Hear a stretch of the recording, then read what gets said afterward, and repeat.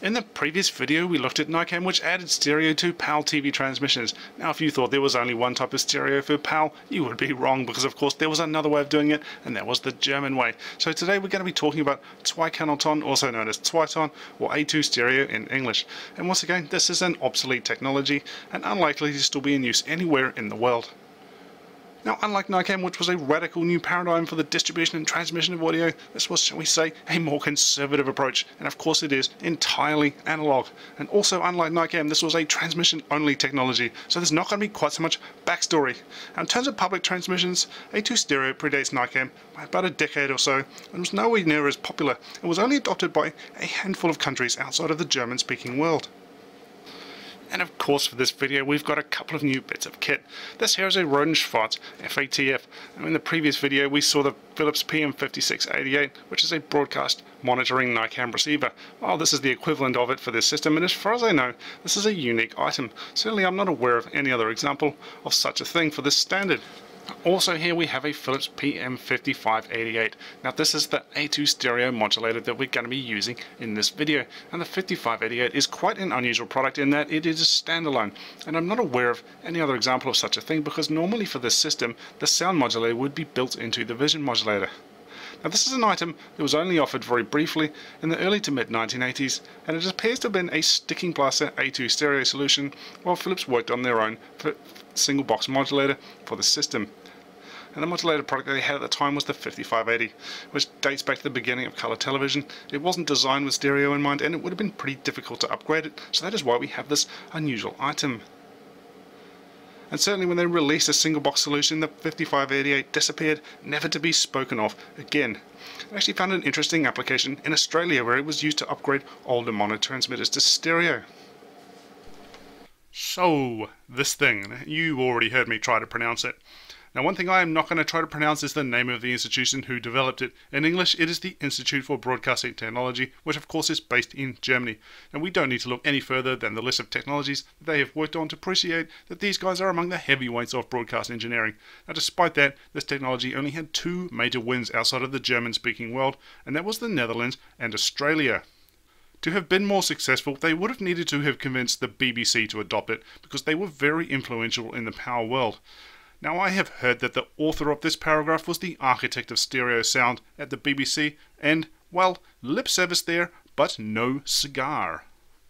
Now, this technology being based on FM and being stereo was sometimes assumed to be the same FM stereo that was used for radio. However, it most certainly was not. Now, let's just have a quick recap of how an FM stereo transmitter works for comparison. And this is the kind of thing that many will have built as a hobby project, so apologies if I'm boring you with something that you already know. Now, FM stereo was of course backwards compatible with earlier mono radios, and this was achieved by summing the left and right channels and modulating them exactly as they were before.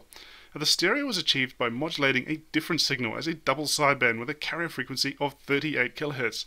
This was then combined with the left and right sum signal, and then the 19 kHz pilot tone, which was then used to help receivers detect a stereo transmission. This of course was all fed to a single FM modulator, which I haven't shown in this diagram. Now, the advantage of this arrangement is that the resulting signal consumes very little bandwidth on the airways, which is desirable because the FM radio spectrum is small and very precious. The disadvantage is that there is quite a lot of crosstalk between the channels, but because each channel is always the same program, it's not likely to be noticed. Now let's compare that to A2 stereo. Now this is not a diagram I drew myself, however it is very much in the spirit of what we just looked at. Now what happens here depends on how the transmitter is configured. For stereo, the left and right are summed and sent to the modulator, which transmits on the frequency used by the traditional mono carrier for backwards compatibility with older mono receivers. The right channel is sent directly to the companion modulator, which transmits an additional carrier, and the receiver has to subtract half of the amplitude of channel 2 from channel 1 to recover the true left channel. Now, for dual channel mode, which was used for bilingual programs, the inputs passed directly to the modulators, and note that unlike FM stereo, there were actually two separate modulators, and this is to eliminate crosstalk, which of course would be very undesirable in this mode. And channel 2 also carries a pilot tone, not too dissimilar to FM stereo, however it has a low frequency AM tone modulated into it, which helps receivers identify whether the transmission is stereo or dual mono. Now it is time for our obligatory look at the spectrum analyzer. Now if you have seen my previous videos, this is going to be looking pretty familiar to you.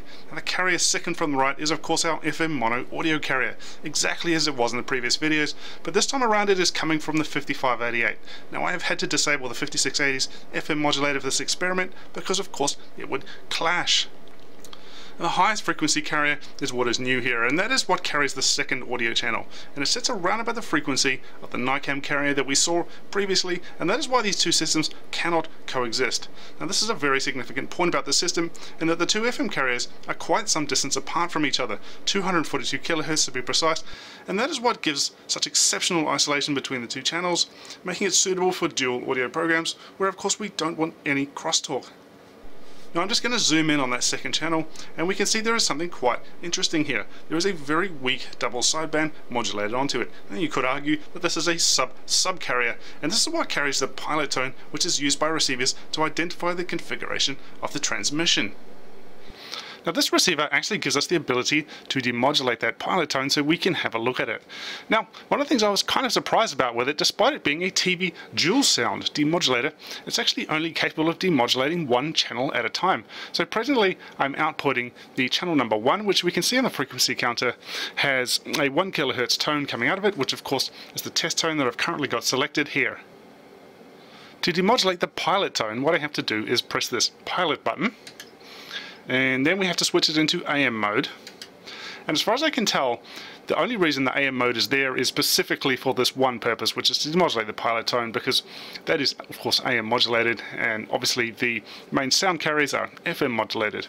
Now we can see on the frequency counter here we've got a 117 Hz tone coming from our output here. Of course that is the tone that identifies a stereo transmission. Now if I push the dual button on the front of this, and that does make a very satisfying click, now we can see that tone has changed to 274 Hz, which is about what we would expect to indicate that this is a dual transmission. Now if you watched the previous video, you might remember that I was quite surprised to find that my Samsung television, which I purchased only relatively recently, still supported NICAM. Now wouldn't it be funny if it also supports A2 stereo?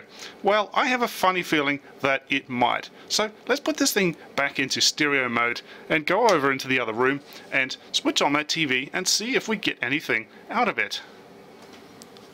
Here we are again at my modern Samsung television. Now the 5588 is presently in its test mode, which means it is transmitting a different tone on each channel. So if we can hear both of those, that would be a pretty good indication that we've got stereo here. And there it is, clearly two different tones. Now let's have a look in the menus and see what we can see.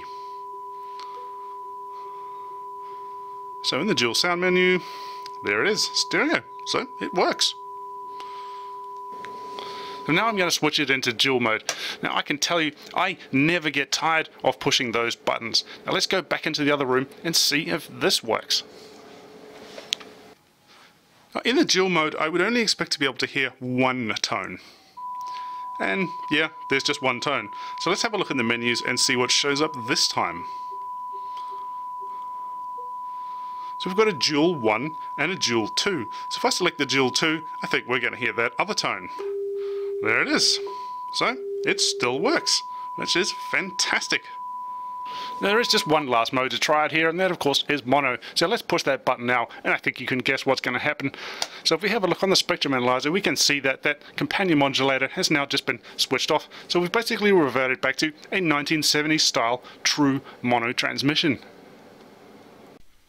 Now because this video is quite a bit shorter than the last, I've decided to fatten it up with a comparison to NICAM, which of course is what we looked at in the previous video. Now I did ponder whether or not I would go to the trouble of doing a full technical comparison, but as this video isn't going to be driving your purchase decisions, perhaps that might have been a little bit pointless. And even if you do happen to have a time machine stashed in your garden shed, there is of course that other slight problem that A2 stereo couldn't coexist with NICAM anyway, so you've very much got what you got. The biggest benefit of A2 stereo was full backwards compatibility with earlier mono systems. It was very much built on top of those systems, not alongside them like NICAM, and that means it was much cheaper and easier to both transmit and receive because there was fundamentally nothing new to be developed. It was just a tweak on what was already there. Finally, and this is disputed, A2 stereo could be argued to be better at handling poor signal quality scenarios, where typically NICAM would drop out and the receiver would revert back to mono. And because A2 stereo is using that same technology, at least there would still be stereo, but it may not be all that great. One of the biggest benefits of NICAM is that there is no possibility of crosstalk between the video and audio signals, and there shouldn't be for A2 stereo either. However, in the case of a particularly poorly designed receiver, or perhaps one that was faulty, this was sometimes a problem. And the other benefit, of course, is the possibility of end-to-end digital from source to viewer, which we talked about in the previous video. But because of the difficulty in implementing it, I don't think this was done outside of the UK. And there were a couple of other benefits, which I've listed here, that I doubt were ever experienced by consumers. The number one drawback of NICAM was the high cost of receivers. Now this is the inside of an early NICAM receiver, and everything we're looking at here is additional to the circuitry needed to receive the traditional FM mono audio signal. Now at the end of the 1980s, this was all pretty cutting edge stuff, and as you can imagine, it was priced accordingly. That was very contrasting to the situation with A2 stereo. There were many different single chip demodulators over the years. However, this one is of particular interest because it can demodulate all analog stereo systems. Now at this point I would consider the silicon situation to be mature, at least for analog, and that was at the time NICAM was launched. Now of course there were further levels of integration later on, however those are outside of the scope of this video. I couldn't find any pricing information. However, I wouldn't expect this chip to have been very expensive because, frankly, all they have done is just doubled up a mono demodulator chip, and that is not something that anyone would have been able to charge a premium for. For NICAM, things took quite a lot longer to mature, and there were many different receiver solutions over the years. This one is of particular interest because for the first time, the entire job of receiving was now done by a single chip. Now this would have made a big difference to the cost of receivers, but did it bring stereo to people who had to watch every penny that they spent? Absolutely not. Now if we look at the block diagrams, and apologies for this being on its side, it's very hard to read vertically in a YouTube video, and we can see that this thing is insanely complicated. And at the time it would have been the most complicated chip inside of any TV or VCRs, and many of the functions inside of it had only just been developed, so of course there would have been a juicy premium on it. And that is on top of the additional premium arising from the need for separate receiver models for the NICAM market. And that was my experience walking into appliance stores. Even in the late 1990s, NICAM receivers were still sold at a premium. And in my school year at the time, it was very much only the rich kids who had NICAM, and I only had access to it myself through extended family. Now frustratingly, it was common to find A2 stereo capable receivers on the streets, even though it wasn't a standard that we use in New Zealand. And I can assure you, I never once saw a NICAM receiver of any sort discarded in such a fashion, because I didn't live in a place where people could afford to buy them at all, let alone throw them away. The NICAM premium wasn't erased until the early 2000s, when receivers moved to a more integrated architecture where everything was done in a small number of chips and eventually in a single chip, and specifically those chips were the same whichever market the product was sold into. Now unfortunately for NICAM, by this point it was already halfway through its life, and in some countries already supplanted by digital television. And as much as it was an innovative and technically superior solution, unfortunately it spent half of its life as a technology for the well-off. Now, A2 stereo, on the other hand, was affordable to all for at least 2/3 of its life. And just for your information, here's that stereo sound systems comparison slide from the previous video. Now this time around I've added the frequency response, just in case there was any questions about the actual sound quality here. Well, frankly, they're all basically exactly the same. Now that is the end of this video. Now you might be thinking, well hang on a minute, I didn't really talk about these controls or displays on here. Well, actually I did back in my first video, and they're just for setting the FM deviation, and they're also present on this vision modulator. So I will link to that video in the description. Now also we've got these really nice pieces of equipment here which I just haven't really done justice, so at some point in the future I'll try and make time to do some quick teardown videos so we can get a better idea of how these things actually work. Anyway, for now that is all, so thanks for watching.